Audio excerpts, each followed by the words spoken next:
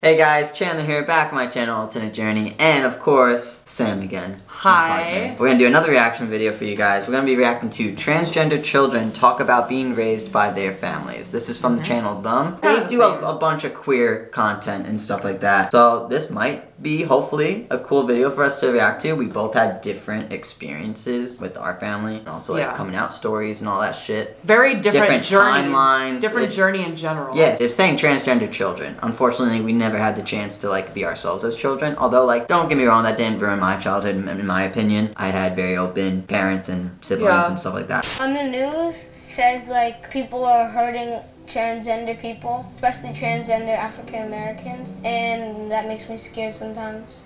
My hair, I would always try to keep it somewhat long. I was visiting my dad. He said we're shaving it off. As I'm like crying, it's so easier for trans children to pass. They didn't go through that hormone transition yet. Like awesome. Trans women, if they get it before, if they go on either puberty blockers or if they just start early, they never have that male puberty. Honestly, like, people need to do their research more on puberty blockers. It's actually not that harmful as like all these people are saying and stuff like that. Like, the research is out there, and it's like the technology that we have is amazing. If they have the same thought, especially for a kid for a year, then it's fucking true. There's no way a kid has the same thing continuously thinking and saying like, no, I'm a girl or something like that. If it's a phase, they would drop it within like 3 to 6 months. But if it's like a year, especially for a kid, they don't have the time or energy to hold on to something like that. You know what I mean? Unless someone's like literally brainwashing. Like, there's stories of like, unfortunately, parents actually making their kids trans because they wanted a son or daughter. Like, people just gotta do their research more. To hold me down to shave off all of my hair. One of the first things that I did after I started. Yo, that person looks familiar for some reason.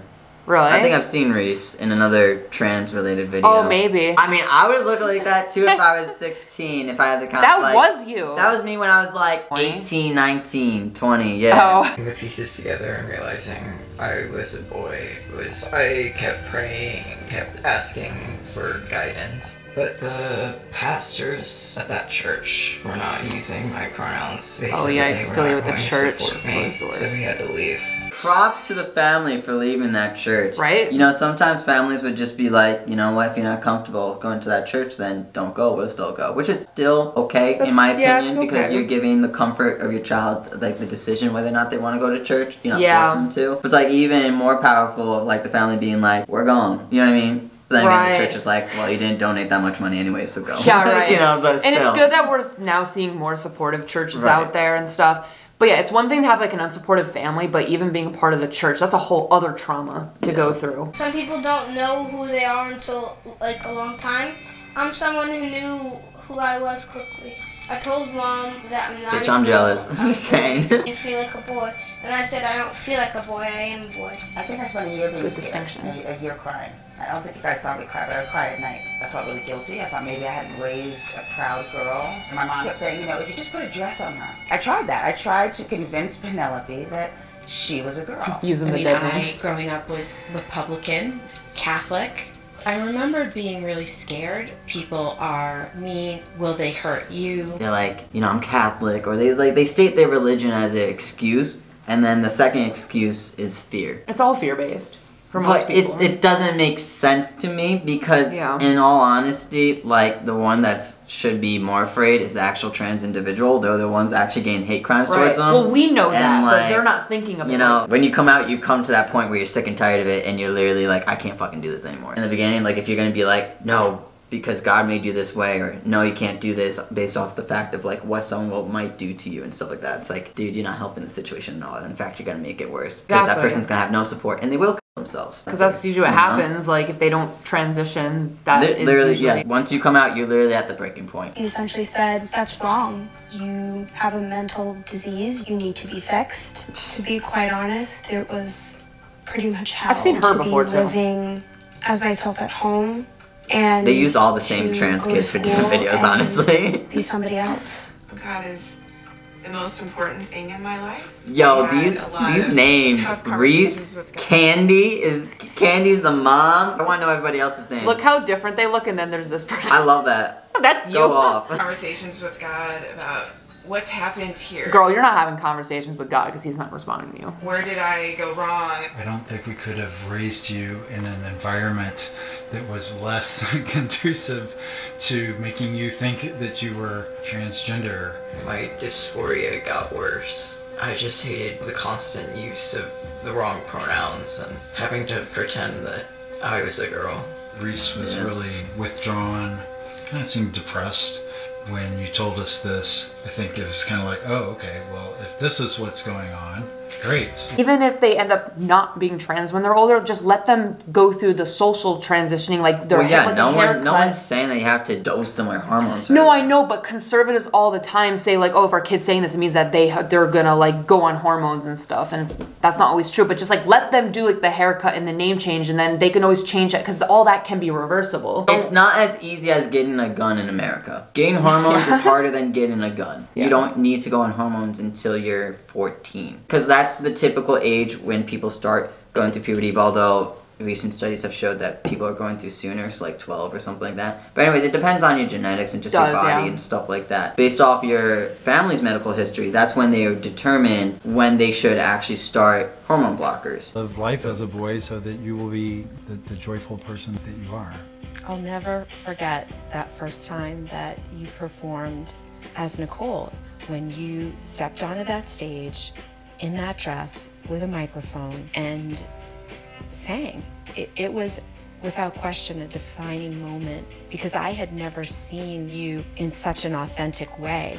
The more we watched Penelope year after year after year, now 10 years, we realized Penelope is a boy. He's not faking it. He's not pretending. He's not playing dress up. He is a boy. Wait, is that his name, Penelope, or is she using his dead name? Even when it was on him, it was saying his name was Penelope, 10 years old. So I think maybe he still is connected with the name Penelope. Maybe he just goes by a nickname so much that it doesn't even faze him because he just goes by his nickname. You know what I mean? Some people are just lucky where they have a gender neutral name too. You know what I mean? So it's it's so nice. Especially if you're like non-binary. It's like, why wasn't I blessed with a gender neutral name from the start? Have any memories when you were growing up of him doing anything that you felt didn't really seem like a girl would do? Yes, 100%.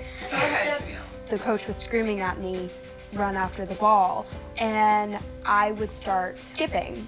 Like, so many stereotypes. You don't know if it's like society because you're raised off this shit. So it's like Reese did shit that wasn't normal for a girl, but in reality it could be and stuff like that. But it's like people always ask like, how'd you know that you were trans, or when's like the first signs of you being trans? And it's like that's what you do. You stayed off these like stupid stereotypical things when you were kids. And it's like people's like, oh, so you're saying every kid's trans? It's like, no. But these are just what I can relate it to at that time, because when you're a kid and stuff like that, you don't automatically think about your body. Well, nowadays it's actually taught more, so that's why a lot more kids younger, like Penelope at 10 years old, knew that he was trans. You know what I mean? It's like, hey, yeah, he felt that dysphoria and stuff like that. You gotta relate it to those stereotypes and be like, oh, I was just skipped instead of ran to the ball. It's like, you know what I mean? I feel that too. People that are just transphobic will like, they'll just cut out those stupid clips from the videos and be like, see, they're just confused. They're like, oh, you guys are trying to make a more open society where girls can do more masculine things, but yet you're saying if a girl does this, it's actually a trans man. It's like, no, that's not what they're saying at all. That's just what they can relate it to their first experience. So Quinn, I like that name too. I started to think about it, and then I said, well, I do like the name Quinn. I use power tools and everything. You gotta use power tools now. But, you know, I feel like conservatives watching this would be like, oh, it's the parents enabling this. Like, they're educating them about trans stuff, and that's why they're trans. In some of these cases, it sounds like the kid actually brought the knowledge to their parents, and they became more involved with it. Maybe did a little more research on the medical side and stuff. You know, that's what it sounds like to me. Like, there's no way Eric and fucking Candy here, looking at them, maybe Candy, they had to do research. First thing we did was get your hair cut. So he got a really short... Got a boy haircut, and then boy clothes. And boy clothes. I get what they mean, but like they don't have to say like boy clothes or boy haircut, because that's not a boy haircut, it's just a haircut. It's basically just saying we start with social transitioning. That's what it's saying. But for people that don't know what it means to socially transition, that's what they're explaining it on their level, I feel like. Oh, okay. You know what I mean? I feel like my parents would watch this video and then they'd be like, well, you didn't display any symptoms, not symptoms, but you didn't display anything of this for us to know. nature. It's like, well, first of all, I'm not a guy, so maybe that's why. But second of all, like, repressed, so it didn't show it. Third of all, that's not how you measure how Right. someone's gonna be. Allowed you to wear a dress and Female clothing in shoes. public. I feel like a bird that's been trapped in a cage since the day she was born. And for the first time got to spread her They're like, wings can we and get fly. a close-up of you hanging that gay ass ornament? I was wondering why they were showing that. The editing that they do on these shows sometimes, they're like, wait a minute, is that two gay snowmen? We have to get a close-up of that. They're like- you hang that on the tree for us. They're like, our producer said we need more B-roll. We need something. We need a little more gay. I was wearing clothes that helped me to pass, but at the same time, I knew that I wanted Is to that dress just their natural voice being deeper, or they're on hormones I or think whatever? voice training. more androgynous, but I wasn't sure if I would get the courage to do that. But I think once I started dressing this way, I realized that this is more me. How did So you black. feel about my medical transition? I couldn't understand the whole blocker concept. But as puberty got closer, as theater and singing became so important, the thought of your voice changing, you not being able to be a soprano. So, bitch, if you weren't talented, became you wouldn't have gotten it. The way they're wording things is kind of like, Well, because, yeah, she's stereotypical. relating to the first time watching her daughter sing as, like, the first connecting factor of being like, oh, this is Nicole. You know what I mean? That's Yeah. why she's relating it back to that so much, just because that's her first memory of being like, this is my daughter, Right. kind of, you know what I mean? Like, it makes sense. Like, this all yeah. ties in. Like, we understand it, but Yeah. people who want to hate on this, Exactly. they would tear Oh, that you could apart. easily tear this video apart. You can make this so transphobic if you want. You can make anything if you like You analyze could. it down. I remember when puberty was coming, I was like, no, we need to get in there like now, get this done because I don't want to go through anything. A lot of my friends were so excited for all the changes, and I was like, why on earth do you want a womanly body? Like, that makes no sense. I think your exact words were, I'm going through the wrong puberty. I've always been the same person. My hair changed, clothing, and that's it. I think Yeah, you're the basically. same person. I think what shifted was as I saw you so much more confident and happy, that encouraged me to try to be a better mom for you. I'm I surprised kinda wanna that pause people are just so shocked. Like, they always sound so shocked when they're like, they were the same person. No fucking shit, man. No fucking shit. Of course, they're just gonna be more happier and more confident. They're Yeah. just gonna be more open just because of that. I It's think just- they act surprised because a lot of parents don't see it the same way we do. People are so ignorant that they are surprised by these obvious things. This mom, when she was like, oh, I saw her becoming more happy and confident, that made me want to support her more.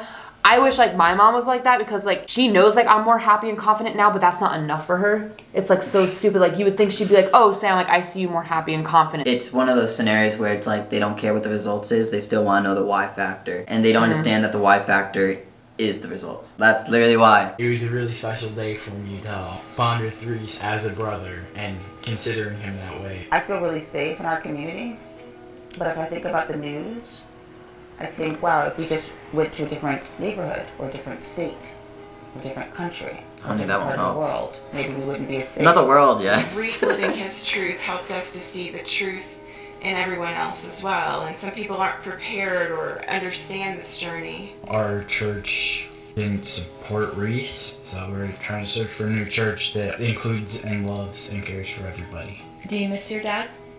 Yes. And my half siblings and my stepmom, like I miss them, but that love came with conditions. When you initially came out, I was very afraid of the reaction of friends and family. That's also why some parents are the way that they are. They're afraid how other people are going to perceive them as a parent. But has nothing to do with how you actually raised your child. and Well, stuff right, like but that. they don't understand that. So you're not gonna be a byproduct of what your parents raised you, because your parents can continuously keep on saying shit, but it's like if you don't believe that or you don't interpret it the way that they're actually saying and shit like that, you're just gonna be you.